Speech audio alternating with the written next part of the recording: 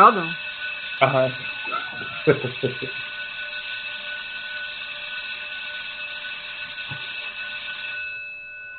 Today is Sunday, September 17, 2017, and school is officially in.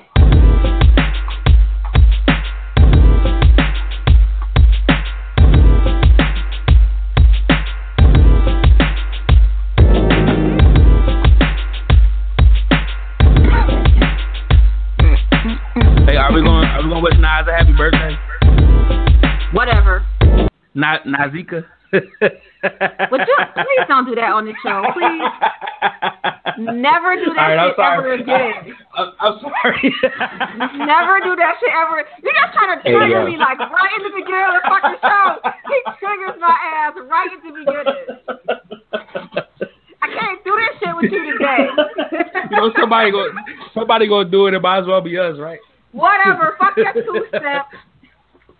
And that shit right there. So, what's up to everybody out there?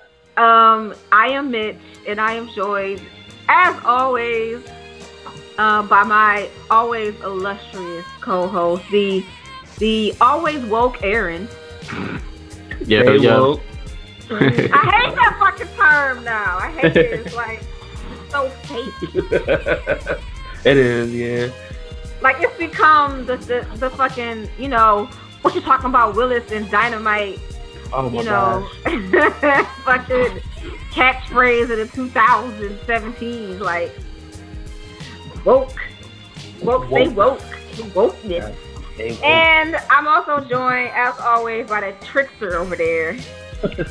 Yeah, I gotta be on it. The never oofta. You gotta watch the movie to know what that is. The never oofta Anthony. What up? No nose jobs over here. Today we are doing the Dear White People show, and we're talking about the movie Dear White People versus the show Dear White People, which both were written and created by Justin Simien. And if you have not seen either one of those yet, what is your problem? What are you waiting on? Do you have some sort of mental issues? I'm wanting to ask you. They read the negative press. Get your ass out there. Whatever. Get the hell out of here. Dear White People is not just entertaining. It is poignant. It's entertainment done right. So if you have Netflix, you should definitely go on and see the series. And you can also, if you have the version of Netflix where you can get the videos, and you can get the DVD too. You can watch it. The movie was hard to find, I will say. That's all I'm gonna say on air. The movie was hard to find, but I managed to find it. I wonder why it's so hard to find now. Probably because of the nature of it. Yeah, I see Birth of a Nation going the same way. You're not going to be able to find that movie in a couple years. I got Birth of a Nation. I do too. I haven't seen it yet. Yeah, brace yourself. That's another discussion. Definitely brace yourself. That's another discussion because I feel 100%. Like it's a story that needed to be told, but I got a problem with it being historically inaccurate. But that's another discussion. Yeah. But that, that always happens. So, yeah. So, Dear White People, the movie came first, obviously. It came out in 2014. And the show was actually the series was just released April 28th, 2017. Mm-hmm. So, there were 10 30-minute episodes. Very well done episodes. And I'm not sure if I haven't heard anything about it getting picked. Make sure that it was renewed so you can see it. Mm-hmm. I don't feel like it was supposed to. I don't think nothing on Netflix is initially. But like it seemed like everything they make on Netflix is made like this is gonna be the last season, except maybe Narcos. Well, I'm trying to figure out if all the angry Twitter folks that were triggered, so like, talking about let's boycott Netflix because this show is racist against white people. Oh, is that what Charlottesville was about?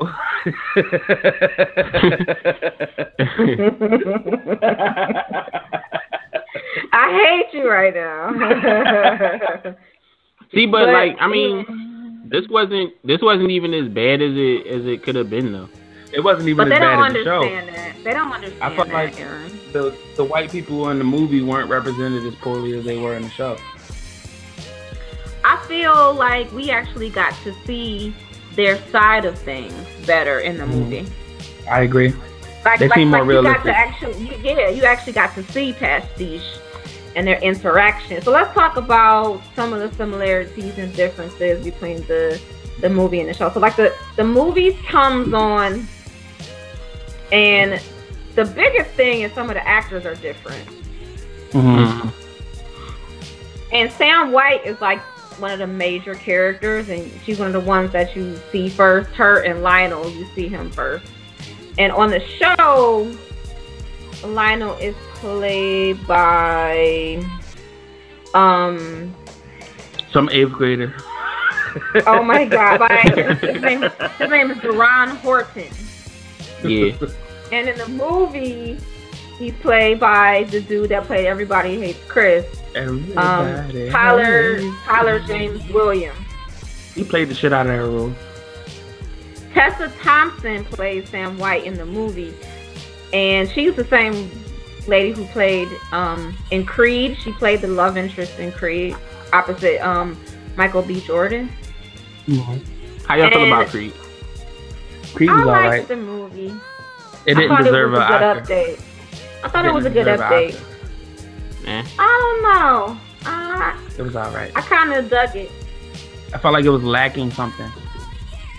Like what? I can't quite put my finger on it. Did it like lack character Kato? Development for them. Like Kato? It might have. It may have. It lacked character development for the main character. I don't know. I think I understand where the young Creed was coming from most of the time. Baby Creed in jail, yeah, but not adult Creed. They didn't really go too much into him. I mean, I think I kind of did. I think I got it. He was angry at the world. Yeah. He was triggered by shit. So anyway, the Sam White on the TV show is played by Logan Browning. What do you guys think about those two characters? Like, what do you like and what didn't you like about their portrayals on the show versus the movie? I preferred the show version. Of whom? Of Sam. Mm-hmm. Like, I felt like her character was more explored on the show. Okay. Well, to an extent. Like, her dealing with her relationship with the white boy and her friends and all that. But, like, on the movie, they went more into her dealing with her biracial boyfriend. And they delved more into... Yeah, they delved more into her parents and whatnot. Well, I think that's why they didn't do it so much on the show, because they did. I agree. I agree. They assumed that you saw the movie. Right. I don't think you should assume that I saw the movie. I think it might have backfired in terms of her character at least. Like, the movie was easier for me to watch after I saw the show. I didn't like the movie at first. Yeah. I watched the movie first. Yeah, that makes sense. I watched the movie first, and I had already watched it. And I kind of had formed my opinion. I liked it, but when I watched the show, I think I told you guys, when I watched the movie, I like the themes and how the themes were conquered better. And I like the plot more so of the movie than I did of the show. But on the show, I connected to the characters, and I like the characters better. Yeah, I connected to the characters on the show. When I first watched the movie, I stopped before Sam was even elected as the head of house. That's like the beginning of the movie. Yeah, it is. It's like the very beginning. She's like head of the house. I couldn't get past that part. So for those who don't know what we're talking about, the movie is the way it kind of starts off is this is an Ivy League school, that is called. It's a fictional Ivy League school called Winchester University. Winchester College. It is predominantly white, obviously. It has a bunch of different, halls where people live, and the hall that is basically the segregated, where all the Negroes are. Very segregated. How the hell did they get away with that? I mean, we had that at my campus where I went to school at. Like, there were several houses up on campus that most of the black people stayed in, and there was a bunch of other houses that were different than that. So it's not like that shit is far-fetched. Wait, did you see the poster for the hall where all the black folks live?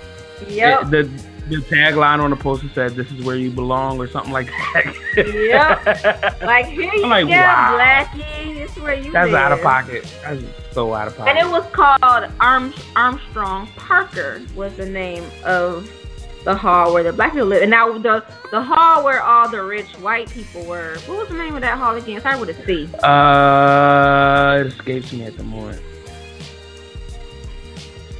But the magazine was called Passage. Yeah, so there is like it's like the angry black students that have their little group together, and of them, Sam White, who does the show Dear White People, that the movie and the show are both named after. Mm-hmm. She does this show called Dear White People, where she gets on the mic and she just keeps dropping all these bombs like, "Dear white people, stop trying to dance in public. It's not working." Or dear white people who knowing the lyrics to a Lil Wayne song does not make you black. Dear white people, I don't care how many rap songs you know, you may not use the word nigger. Mm-hmm. Dear white people, do not ask me if you can touch my hair. Please this is not a petting zoo. It's not a petting zoo.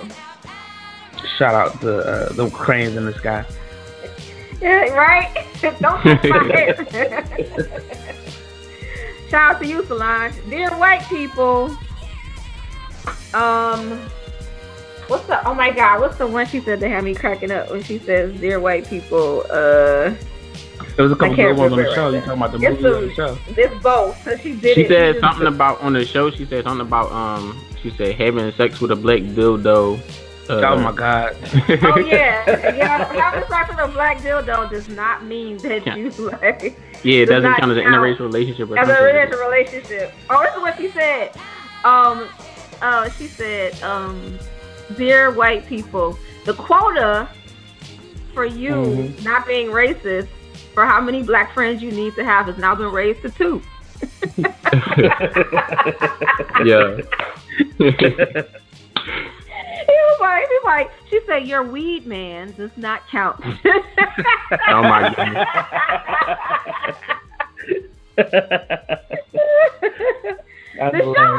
The show and the movie, they're fun. Like, it's funny as shit, the kind of stuff that she comes up with to say on there. But she's biracial, and her trope is basically that, it's that trope of being, as her boyfriend in the movie says, a tragic mulatto. And she was like, "You can't say that to me. Mulatto. You can't." He's like, mulatto. Did somebody just say mulatto? Yeah, they're like, "You can say mulatto. You can't fucking say that shit." It's like a dry humor though.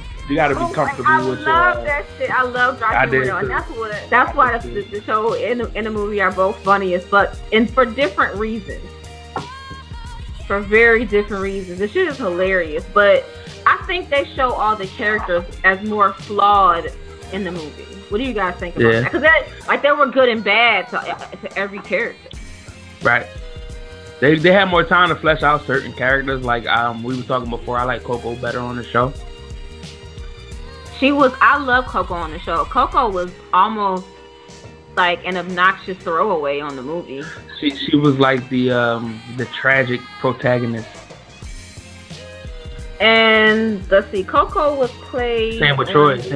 Show by sorry, on the show she was played by Tiana Paris on the movie. Yeah. And on the show she was played by Antoinette Robertson. Yeah. Was she better on the movie or the show? Why would I be answering that question? She was on the show. She was better on the show. I can't stand y'all. So I'm gonna say this. Okay. Stop it. You know what? I'm interrupting this shit.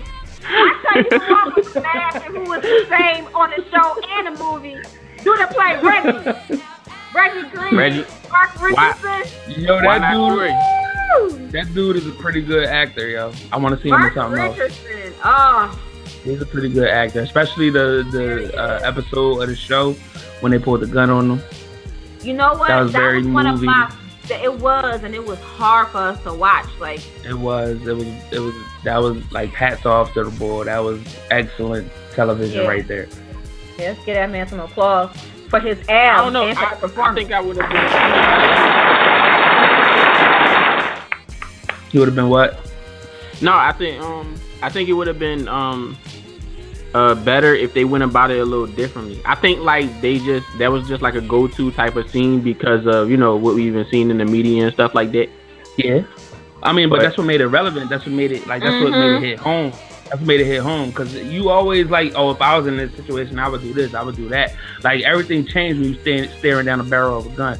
And I see exactly what Anthony is saying. I like that they included that on the show and we didn't see it in the movie. Like that brought a different dynamic to Reggie, and then his reaction to it. Yeah. And then everybody else, and then like Calandria, Coco's reaction to it. Like you got to see how everybody reacted to that now being a reality. Like we're always talking all this shit all the time. Oh, whatever your fake woke Pokemon app. In the TV series, Coco walks up to all of them on the campus, Reggie and all of them, and she, because they created an app on the show called I call it Pokemon Go. Woke, and she called it Pokemon Go.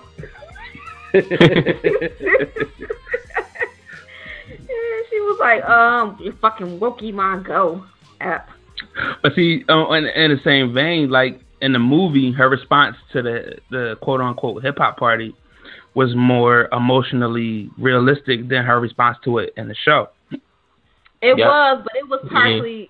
I think in the movie, it's because, unlike the show, Troy and Coco actually were partially responsible for having that party come to fruition. I don't think that's different. I think they just didn't go as in depth with it because they assumed that we saw the movie.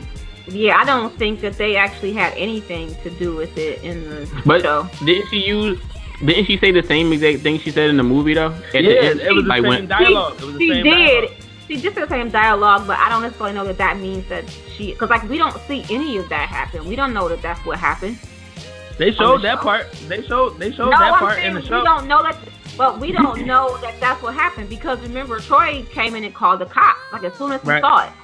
Right. But see, that's where me and your opinions of the show differ because like I see the show as a continuation of the series because of little stuff like that. Because there's like for instance, you never see in the movie, Troy and Coco's relationship out into the light.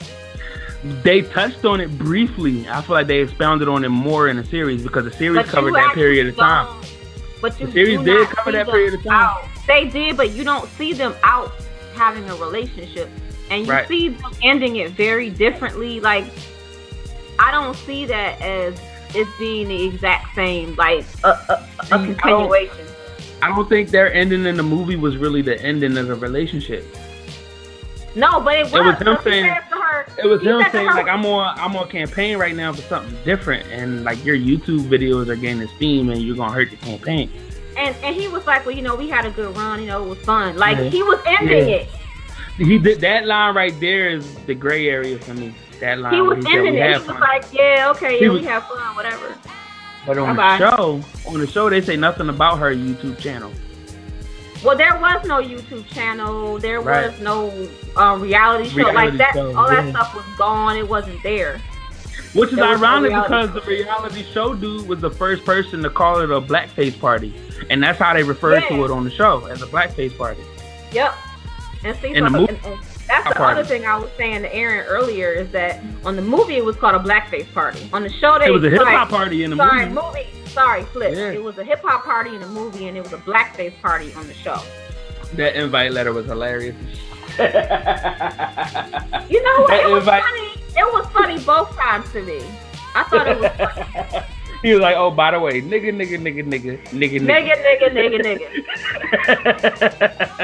That shit was hilarious, yo. I died. But I mean, what was that really what it said, or was that him just being satirical when he was talking?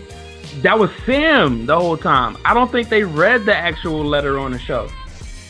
But I mean, I'm saying, do you think that was just a part that was satirical? That's not actually what was there. She was just being satirical. So I looked at it like Sam hacked the account and sent the invite out as Kurt, the son of the president of the school, white boy. I think Sam sent that letter out hoping that people would protest it and be upset about it, but instead what she got was a turnout for the party. And they didn't read the invite, the actual invite to the show. They just started with the party being crashed. And now on the show and the movie, she was the person that sent that invite. But they kind of glazed over it in the movie, but they gave a couple episodes to it on the show. They shut her show down though in the movie. They didn't do that on the show. They didn't do that on the show, which I didn't care for that, and I was angry. But yeah, and she started a newspaper. There was also a dynamic to Sam and Reggie. So Reggie is basically like your quintessential angry black man. Yeah. The way they pinned him, you know. And he was kind of like her counterpart in crime.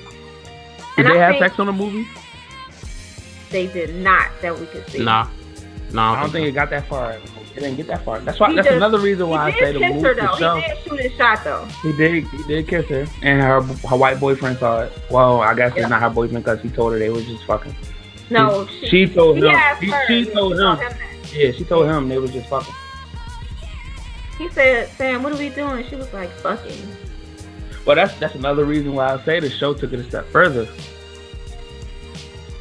Well, she kind of took it to the next level with him on the show, but again, her relationship dynamic with Reggie was very different on the show than in the movie. I feel like it was after everything that happened in the movie. Yeah, see, I don't because. And I think casting the same character illustrates that. Well, no, they would have cast the same character if they could have got her. They just couldn't get her. She had other obligations. They couldn't get her, but they got Reggie. I know, but they got everybody that they could get. So because they couldn't get Tessa, they just didn't. But wait a minute. So you saying that's not an indication of sex after the events of the movie? Yeah, like I think she wasn't even talking to him anymore. Aaron, I think that the movie is one set of events. Like the movie is the first 2 semesters of the year, and this TV show is the second 2 semesters of the year. I think it's a chronological thing. Yeah, I don't think so. Mitch kind of disagrees. Well, she stopped talking to him because of what he did to her. There's no dynamic in the movie. Sorry, in the show where he betrays her like that. In the movie, he betrays her by using her ID or whatever. Because remember early in the movie, he says to her, "You got your ID all out where it can be seen, and like people are hacking it or whatever." I mean, you're just asking to be hacked. See, and then he did. Wait a minute, let me finish. He did take her information because that house nomination that she got, and they were in for the beginning of the show. She won the election, but she won artificially. But it was because Reggie actually fixed the election. He fixed it. So after that happened, she called him out on it. She did, but she kind of cut ties and she took her hair down. Like, there was this whole symbolic thing that happened in the movie. She took her hair down and she let her mulatto hair, come out, like her half. And then she wore it like that. I mean, but seriously though, she even said, "I'm tired of being everybody's angry black girl." And so there was a dynamic of betrayal that was present in the movie that was not there. I saw it. Right, yeah, I see what you mean. It wasn't carried on to the show. Like execution wise, I feel like in the making of the movie that was pretty cool to me. Because it's like you can speculate either way whether the show was a continuation or it's a whole different storyline. Because it works either way. Yeah, I just think that in that instance in the movie, because you got to remember the movie was being made. The movie wasn't being made with the indication that it was going to become a show. Mm-hmm. Right. So it probably wasn't being made as a continue. It was just like, okay, we don't want to rehash the exact same story we did in the movie. Right. Let's start from a different place and kind of bring the same, dynamics and stuff in. But like she doesn't like. I can't see her ever talking to Reggie again because they walk past her, like tongue kissing her boyfriend in the mouth or whatever. But see, I feel like they kind of the show covered that same time period. But it wasn't the same time period. It's very different. That was right after she got betrayed by Reggie. Like that stuff never happened. Yeah, I think what happened was betrayed by Reggie. She doesn't like. There are two events that are very different that change the dynamic of the show and the movie. Reggie's betrayal and Reggie getting treated that way by the cops and get it. Like, those two things are very different in the show and the movie. I saw it as two separate time periods. Like, Reggie's betrayal happened earlier on in the semester, and they didn't feel the need to cover that in the show because they covered it in the movie. See, I don't think she would come back. Like the way it was shown, the two of them were done with each other. I don't think she was going back to that dynamic. They were still cool by the end of the movie, though. I don't think so. I don't think so. Like, by the end of the movie, she was at the party filming, but she had her hair down, and the show started at the party with her hair down. But remember, on the beginning of the show, and too, when the show comes in the beginning, she's having an affair with this. No, she's having an affair with the white dude, and nobody knows it. Because the movie picks up, right? The show picks up, like, as the party is getting ready to go down, then the party goes down, then they show the direct aftermath of the party. So they show all of the stuff. I feel like they show all of the stuff that happened in that time period on a show that they didn't show on the movie, if that makes sense. Yeah. Like, it was all like a flashback. It was all like a flashback. I think what they did is they just took what happened in the movie. They started the show like when they tell everybody's story, a lot of times they just start from the party and like go from there. And I think they just the show. They start from the party and they tell everybody's story from there. But what they do a lot of times is they show you like stuff that happened like they show you flashbacks and all that type of stuff, but it's not necessarily done in a way where it's supposed to be consistent to the events of the movie. Yeah, same thing I said. Like, it's very different because there's no